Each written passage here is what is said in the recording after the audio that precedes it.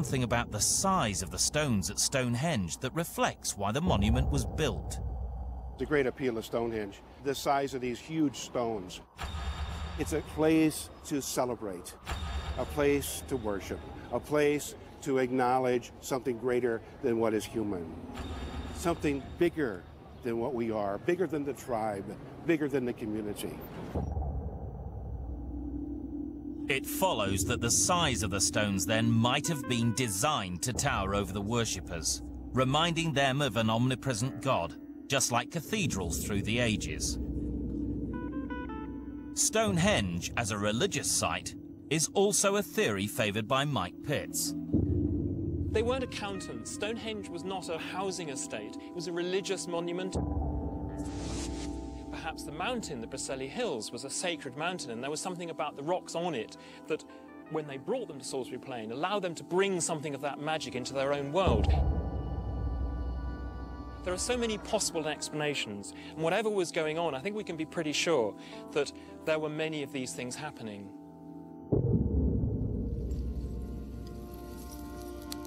All this new information starts to reveal that ancient Britons at the time of Stonehenge might not be the primitive people we once thought them to be.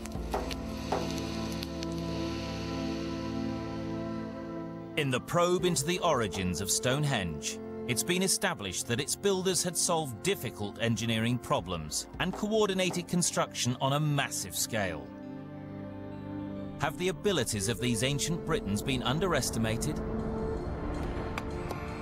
Can we build a more complete picture of these people to reveal the truth about the builders of Stonehenge?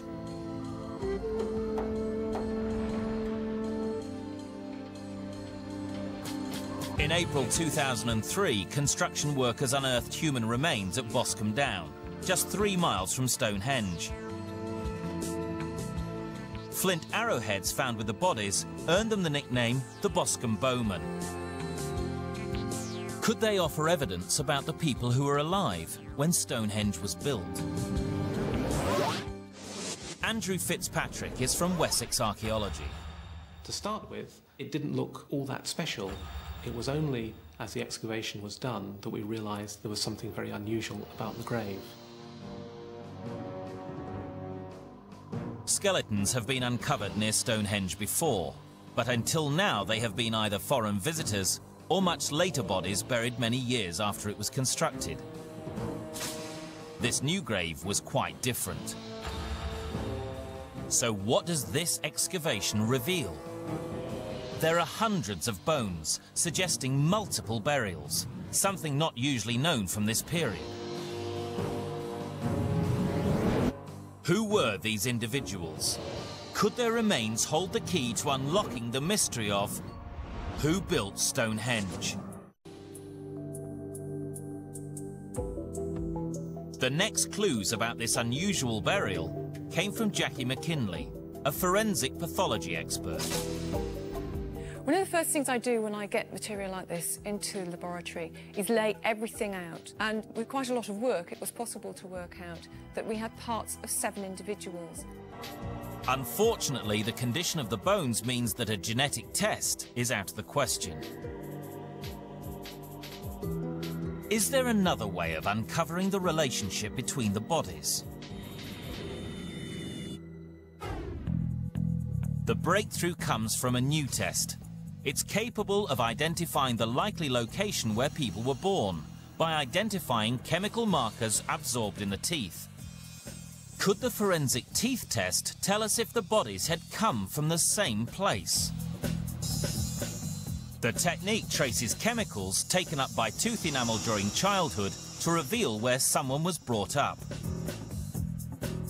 These traces come from the food we eat, the water we drink, and from the general environment. The teeth enamel is tested for 2 separate chemicals, levels of oxygen isotopes and the isotopic levels of the element strontium. Each reading is compared to a map of known levels of oxygen and strontium and reveal the locality that has left these chemical fingerprints in the teeth.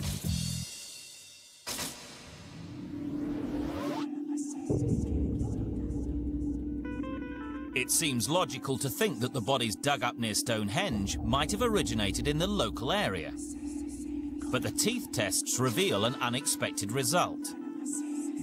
The people buried thousands of years ago in this mass grave had all grown up in a location more than 200 miles away from Stonehenge. They had originated in South Wales, the location from where the Stonehenge bluestones had all been hauled. It's an incredible finding. Strong evidence that the men and the stones originated from the same place. And offers a tantalizing suggestion that these bodies were involved in transporting the stones from South Wales, and possibly in the very building of Stonehenge itself. But this quest is still not over. If these men built Stonehenge, is it possible to actually see what the builders of Stonehenge might have looked like? Taking the most complete skull, we conduct a unique experiment on a 4,300-year-old Stonehenge man.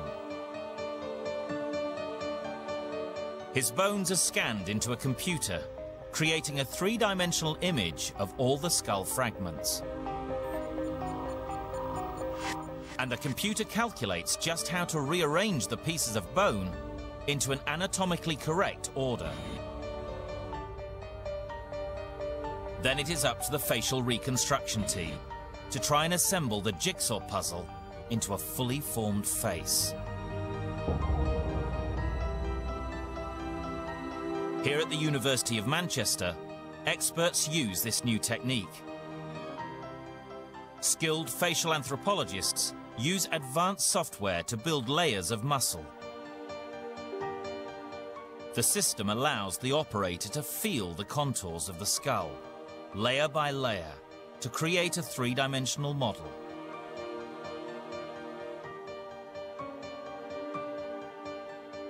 It takes many weeks of computer time, but finally, the mysterious and long-dead Welshman is ready to be revealed. We are about to become the first people for over 4,000 years to see the features of one of the men who may have built Stonehenge.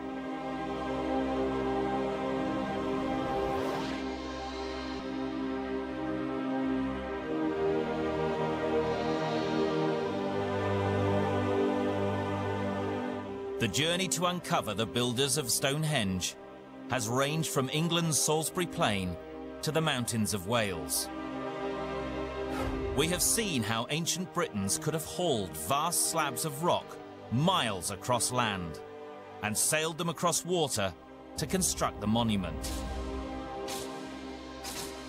Examination of ancient graves has offered a face and shed new light on the origins of the peoples who might have come from far and wide to build Stonehenge. What the new science is telling us is that people were moving about, not just within Britain, but clearly all over Europe.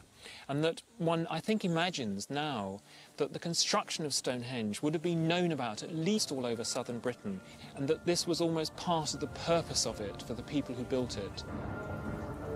It was a statement about their power. And yet we still remain with an enduring mystery, and many different theories as to why it was built. The only certainty remains: the stones themselves, a monument that has stood proud and immovable for thousands of years, an incredible monument to the incredible ingenuity of the human mind.